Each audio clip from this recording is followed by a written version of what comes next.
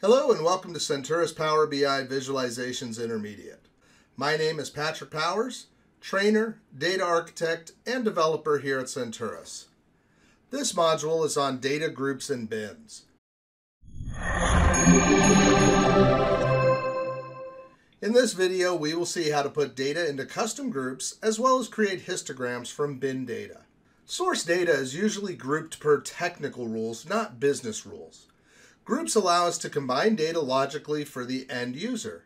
For example, users may have states grouped into regions or territories that align with the sales team rather than technical groupings.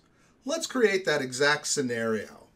Here I've got a blank report page, and under Fields, I'm going to right-click State, create New Group, and here we see a list of our ungrouped values. We're going to go through and we're going to select different states and put them into groups. We'll start by clicking on Arizona and control-clicking California, Oregon, Utah, and Washington.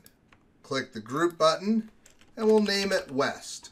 Be careful not to hit OK, as that would close this dialog box. Next, click on Florida, control-click Georgia, Missouri, Kentucky, Mississippi, North Carolina, and South Carolina, and Virginia. Group and label that South. For our next group, we'll pick Minnesota, Montana, Texas, and Wyoming. We'll group that and call it Central.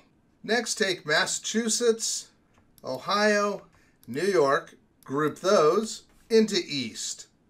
For all of our remaining values, we're going to put them into an Other bucket. So we'll click this box that says Include Other Group.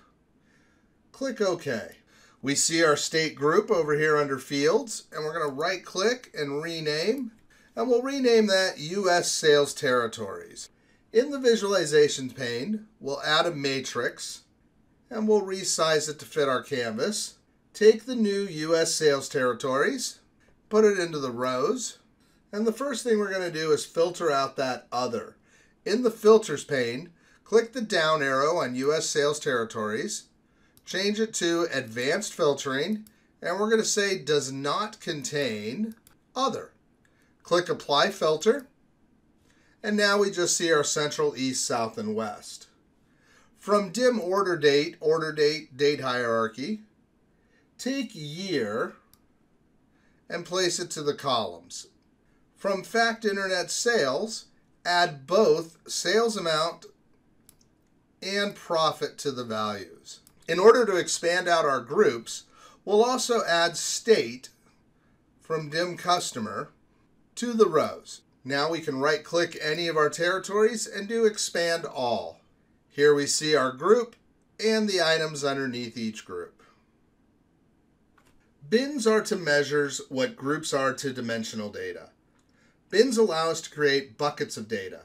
Some examples of bin data might include household income, days late, age, average order amount. Bins can help us uncover trends in data that might not usually be visible.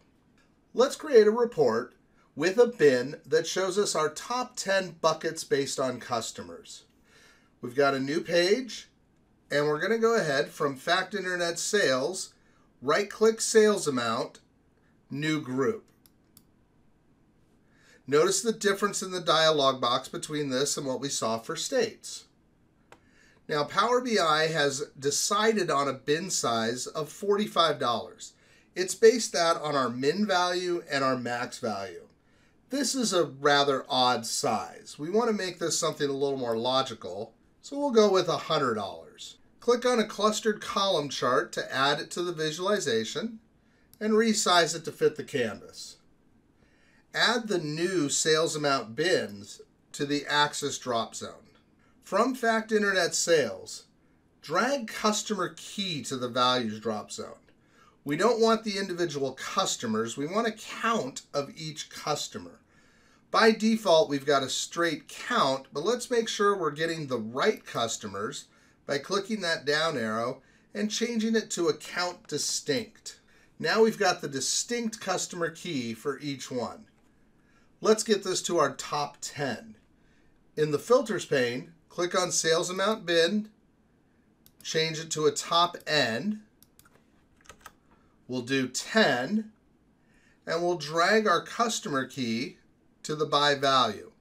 Again, we'll click the down arrow and make sure it's account distinct.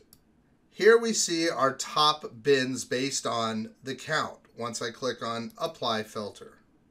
Go to the formatting icon and turn on Data Labels. We see how many of our customers are in each bin.